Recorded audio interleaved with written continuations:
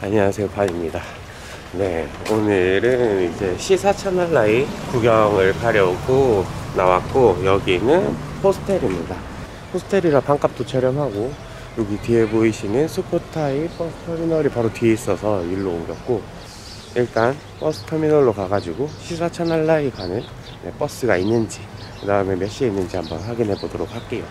수코타이 역사공원도 상당히 좋았다고 생각이 되거든요. 저는 뭐 자전거도 타고, 그 다음에 차도 좀 별로 없어서 되게 조금 여유롭게 구경을 했다고 할 수 있겠는데, 싸차날라이도 분명히 마찬가지지 않을까 생각이 됩니다. 싸차날라이에 대해서 간단하게 말씀드리면, 수코타이 왕국이 이제 여기에 수도를 두고 있을 때 거의 위성도시 역할을 했다고 보시면 됩니다. 싸차날라이 역사공원도 91년도에 마찬가지로 유네스코에 지정이 되었습니다. 그러면 일단 먼저 표를 한번 끊어 보도록 할게요.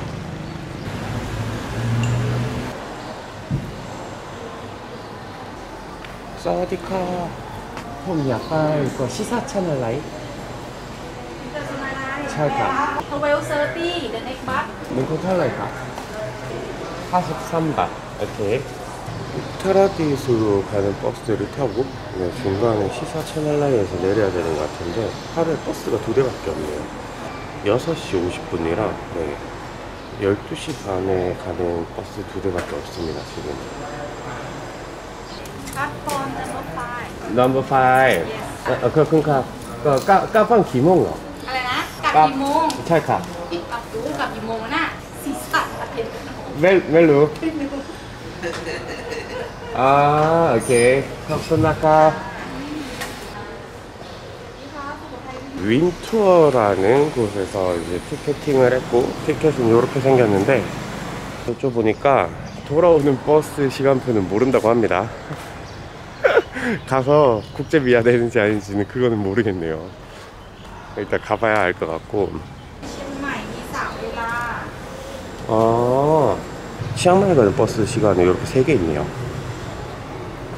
네, 요거 아니. 네. พรุ่งนี้นะ 통리 이렇게 통나로 324 320씩. 324 บาท 오케이, 뺏는 낙하.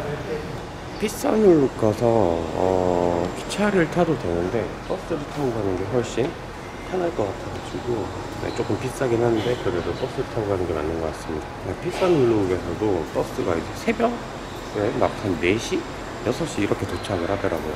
일단 내일 치앙마이 갈 버스 티켓을 지금 구매해놓고 다 구매해놓고 부킹도 다 해놓고 가는 게 마음 편할 것 같습니다. ขากลับจากศรีสัตย์อะประมาณ 4:30 นะ 4:30. 4:30. 아까 끝. ไม่มีแล้วเที่ยวสุดท้าย 4:30. หมดแล้วหมดแล้วนะ 오늘 로빠스 능안? 오케이. 마이다이 깎고 นอนนู่นสลิปเลยสลิป 싸차날라이에서 돌아오는 버스는 4시 반에 있다고 합니다. 네, 그거 놓치면 거기서 자라고 하시네요. tomorrow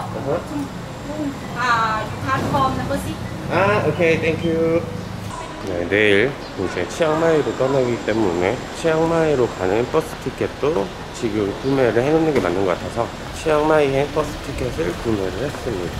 네, 마찬가지 윈투어라는 곳에서 구매를 했고, 요거는 324바시네요. 네. 그러면 이제 호스텔로 돌아가가지고 대충 아침을 먹고 조금 기다렸다가 싸차날라이로 가도록 하겠습니다. 돌아오는 버스는 하루에 딱 한 대가 있다고 하네요. 지금은 4시 반에 딱 하루에 한 대가 있는데 12시 반에 갔다가 이제 한 1시간 정도 걸리니까 1시 반에 도착을 하고 4시 반 버스를 타야 되니까 한 3시간 정도 여유가 있다고 보시면 될 것 같네요. 네, 그러면 호스텔 가서 아침을 좀 먹어보도록 할게요. 와, 오늘도 날씨는 진짜 덥네요. 네, 수코타이 날씨가 지금까지 태국에서 겪었던 날씨 중에 제일 덥습니다. 그러면 일단 버스 터미널로 가서 버스를 좀 기다려 보도록 할게요. 한 30분 정도 남은 것 같습니다. 네.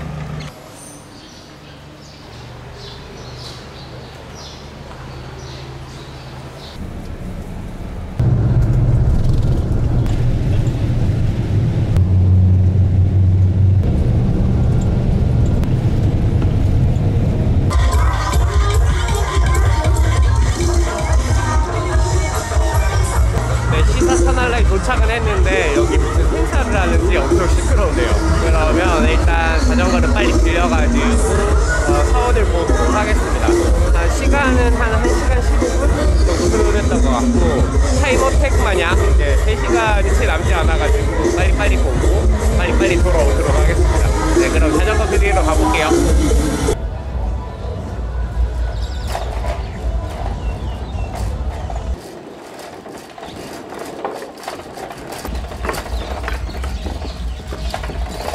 네, 자전거 빌리는 데는 70밭을 줬고, 조금 눈탱이를 맞은 것 같긴 한데 그냥 70밭 달라길래 드렸고, 네, 여기는 와프라시리 라타나 마타시라는 곳입니다. 입장료는 20밭이네요. 네, 이렇게 시사차날라이 맵을 주시면서 티켓을 같이 주시는데, 이쪽에는 가까우니까 저쪽에 멀리 있는 것부터 보고 오라고 여기 티켓 판매하시는 분이 말씀하시네요. 그러면 시사차날라이 역사공원부터 보고 이쪽으로 와가지고 다시 보는 게 맞는 것 같습니다. 시사차날라이 역사공원으로 한번 가보도록 할게요.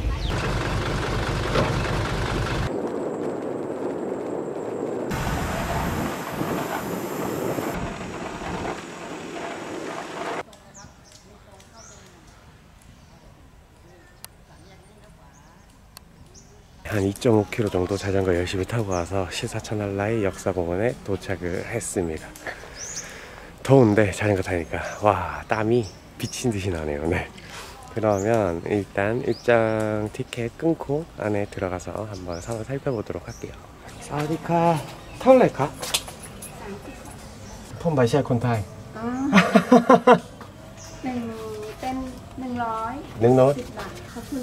거쿤나카. 표를 끊었고, 이제 입장료는 100밭이고 자전거는 10밭입니다.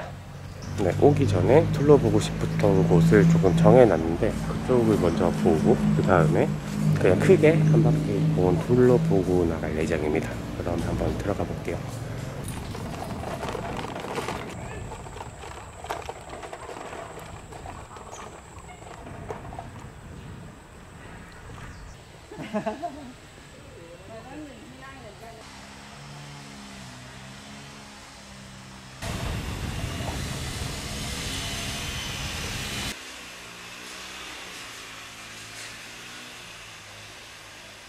시사차날라이 역사공원 입구는 남나롱 게이트가 딱 시작 지점이고, 남나롱 게이트를 지나서 우측편으로 오면 처음 보이는 사원이 바로 왓랑파야라는 곳입니다. 건설 시기는 15세기 아니면 16세기에 지어졌을 가능성이 있고, 아유타야 시대 때 지어졌을 수도 있다고 하네요. 네, 여기 사원은 이제 여왕의 사원이라고 불리고, 네, 템플 오브 퀸이라고 불린다고 합니다. 그럼 한번 살펴보도록 할게요.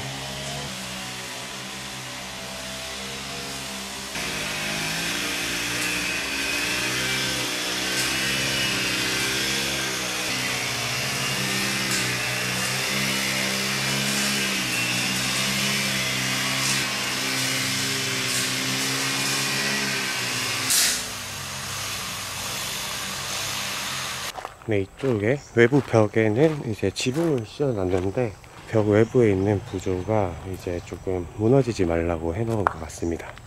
저쪽 뒤쪽에 체디가 보이긴 하는데 이 앞쪽에 분명히 석상이 있었을 것 같은데 지금은 없네요. 그럼 조금 더 둘러보다가 다음 사원으로 가보도록 할게요. 두 번째 도착한 곳은 시사차날라이의 랑망입니다. 이거는 수코타이 역사공원처럼 틀리지 않고 진짜로 랑망이 맞습니다. 네. 네, 랑망을 한번 보고 또 다른 사원으로 넘어가 보도록 할게요.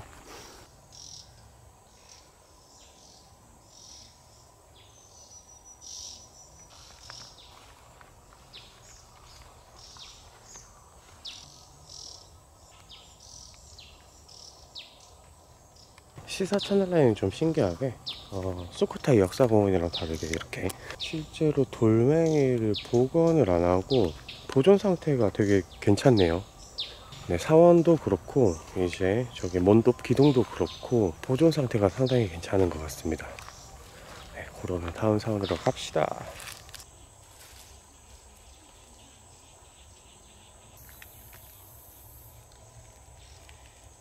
세 번째로 도착한 곳은 왓스함께요 우타얀 야이라는 곳이고, 여기 비석이 보시면 여기 비석이 실제로 있었던 비석인 것 같네요. 조금 이따가 볼 사원이 와창롬이 시사차날라이의 정중심이 되는 사원이고, 그거를 기점으로 이제 다른 사원이 세워졌는데, 여기가 아래쪽으로 세 번째 사원이네요. 네.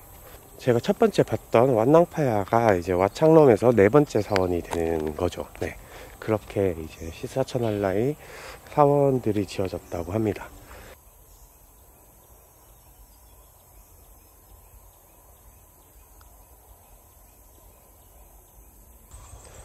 네, 여기는 우보솥이랑 체디 아무것도 남지 않았네요. 방금 전에 말씀드렸다시피 이제 와창롬이 중심이 되고, 이게 세 번째니까 이제 두 번째 사원을 보러 갑시다. 두 번째 사원 이름은 와체디 챗다오입니다. 네, 한번 가볼게요.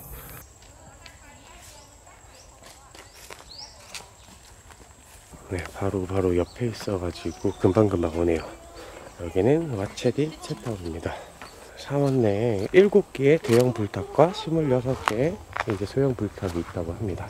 시사차날라이 역사공원에 있는 사원은 거의 다 크메르의 영향을 받았다고 보시면 될 것 같고, 란나 왕국이랑 크메르를 조금씩 섞어서 네, 세계관을 구성을 했다고 하네요.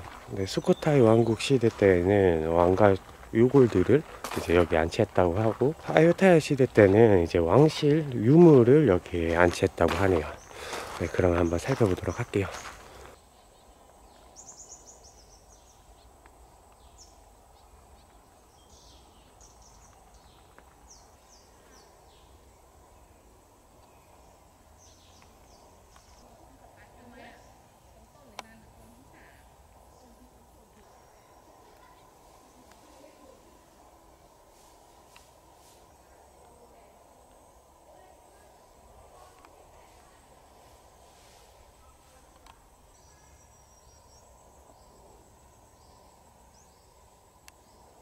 네, 이렇게 보시면 이제 다양한 체디에, 크고 작은 체디에 예전에 불상이 있었다는 그런 흔적을 찾아볼 수 있네요. 불상이나 아니면 뭐 벽 부조, 뭐 체디 부조 같은 것이 아직 남아 있었다면 상당히 이뻤을 거라고 추측이 되네요. 네, 그러면 시사차날라이 역사공원에서 마지막으로 살펴볼 와창롬으로 가보도록 하겠습니다.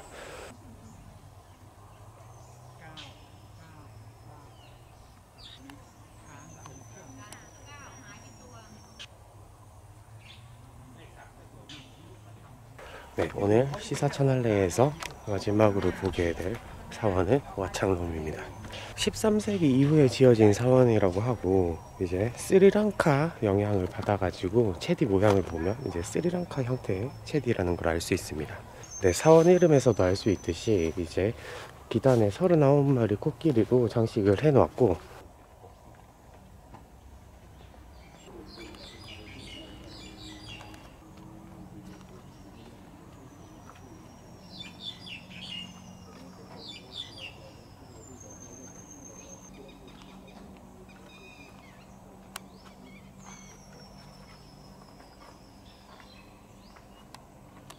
네, 2층으로 올라오면 이제 불상을 확인할 수 있는데, 온전한 불상이 있다는 게 조금 신기하네요.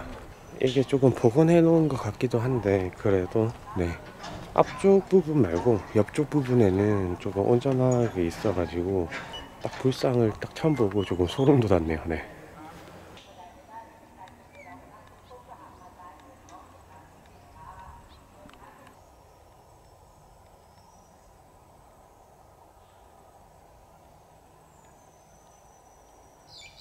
와창롬 보고 나왔습니다. 시사차날라이 역사공원이 크메르의 영향을 받았다는 걸 알 수 있는 건, 이제 사원의 입구가 다 동쪽 아니면 동남쪽으로 나와 있다는 것이고, 크메르 세계관에서 동쪽은 이제 탕전을 의미하는데, 그래서 여기 시사차날라이 역사공원 입구도 거의 다 동쪽 아니면 동남쪽으로 나와 있는 걸 볼 수 있죠. 네, 그러면 조금만 더 돌아보다가 아까 자전거 빌렸던 근처 사원, 아까 티켓 샀으니까 거기로 가가지고 구경을 하고 자전거 반납하고 이제 다시 수코타이로 돌아갈 준비를 좀 해보도록 하겠습니다.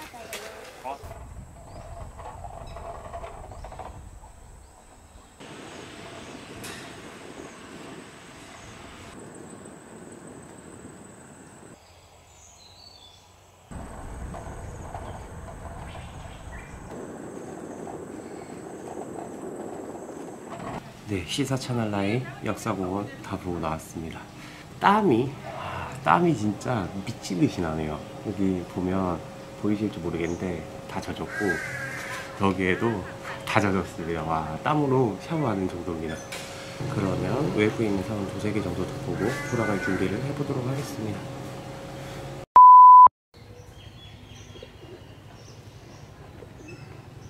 네, 막 두 곳을 돌아볼 시간도 안 나오네요. 네. 마지막으로 볼 사원은 와프라 시리 라타나마아탓이라는 곳이고 완마아탓이라고도 불린다고 합니다. 12세기에서 14세기 전후로 지어진 것으로 추정하고 있고, 네, 뒤에 보이시는 동쪽 문 끝에는 이제 브라흐마 이미지. 그러면 한번 살펴보도록 할게요.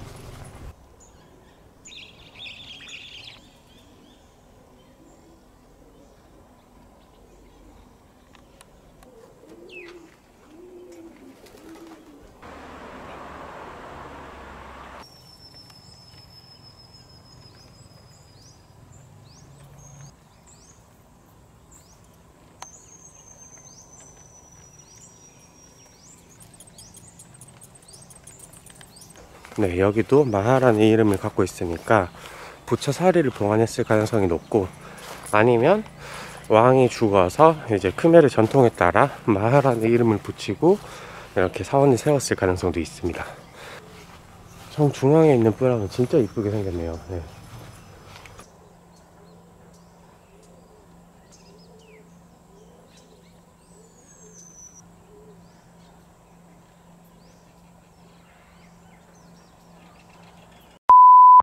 여마타 보고 자전거 반납하고 이제 버스 기다리는 중입니다. 이게 생각보다 왔다 갔다 하는데도 시간이 많이 걸리고 이제 영상 찍고 이렇게 조금 둘러본다고도 시간이 조금 걸리네요. 네.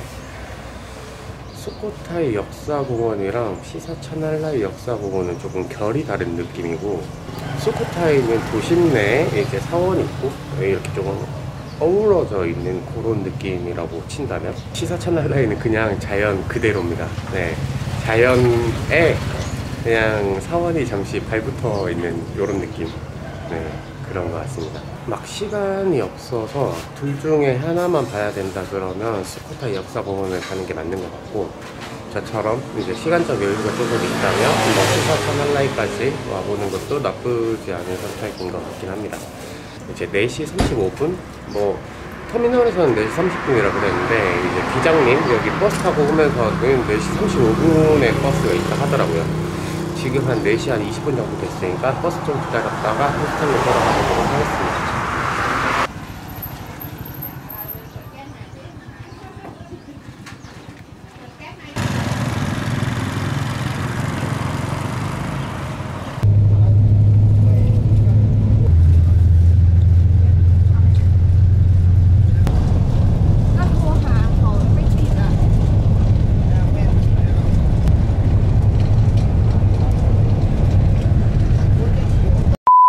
이제 드디어 수코타이에 다시 도착을 했습니다.